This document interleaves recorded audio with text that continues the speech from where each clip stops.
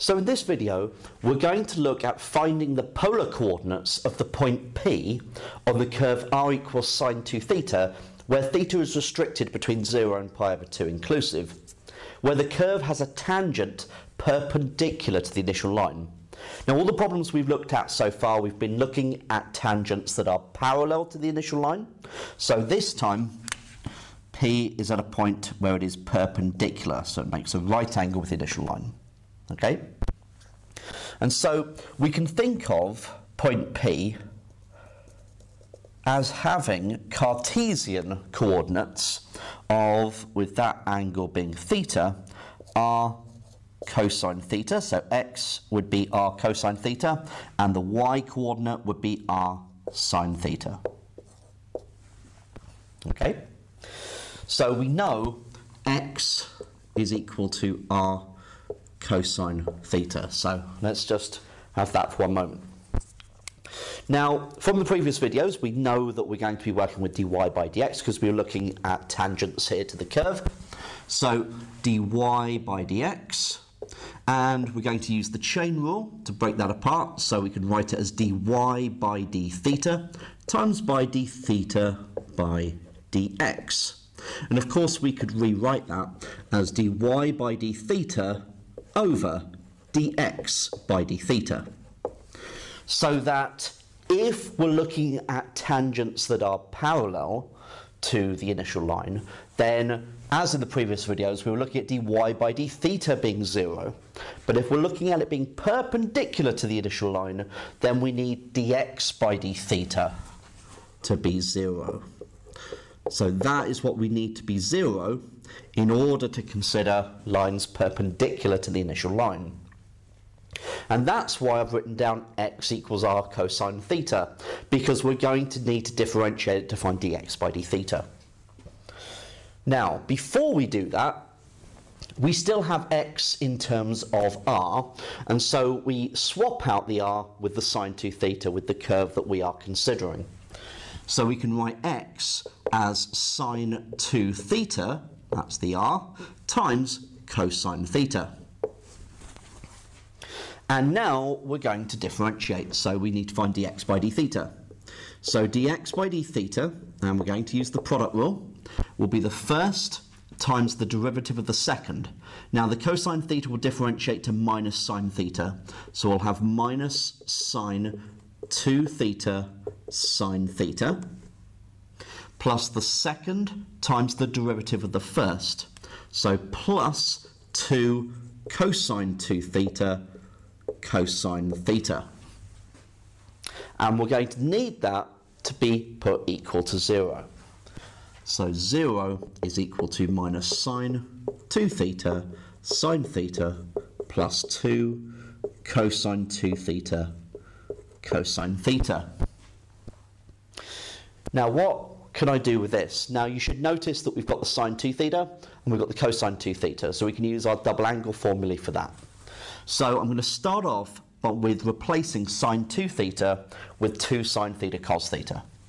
So 0 is equal to, so we'll have minus 2 sine theta cos theta times sine theta. So without writing another line of working, I can replace that just with sine squared theta cosine theta.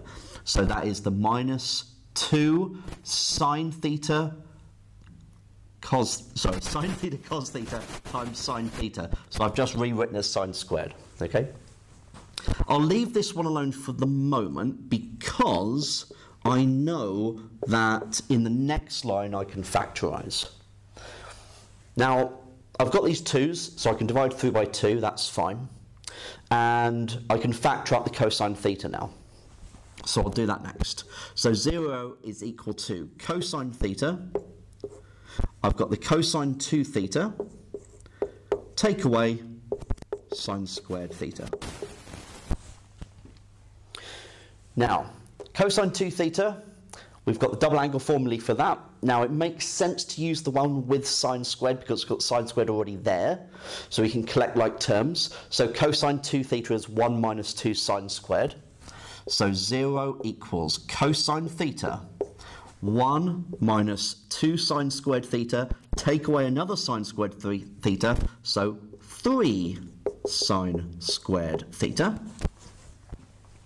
Okay, so now we can say, well, if this is going to be equal to 0, either the cosine theta is 0, or the sine squared theta is 1/3. And of course, if sine squared theta is 1/3, then either sine theta is 1/√3, or sine theta is minus 1/√3. So a quick little sketch of cosine. Okay, so there is your pi/2. So that is the point where it is 0. So theta equals pi/2 for that one. Sine theta, let's do a quick sketch of sine. Okay, so 1/√3. So we've got one solution there. So that's where your pi/2 is.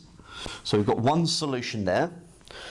So we want the inverse sine of 1/√3. Make sure you calculate those in radians. So theta is 0.6155. I'll do it to 4 decimal places. 4 dp. Now the sine theta equals minus 1/√3 has no solutions in the range. Okay, so remember we're just looking at between 0 and pi/2 here. So we've got two values of theta. So I want the polar coordinates. Now, of course, of point P. Now, of course, for this point, with theta equals pi/2, we would have r is equal to sine of 2 lots of pi/2, so sine of pi, which is 0. So we have 0 pi/2, which is this point down here. Okay, I'm not interested in that one. I'm interested in P. So that will be coming from the other value for theta. So I need to substitute that value of theta back into this to work out the value of r.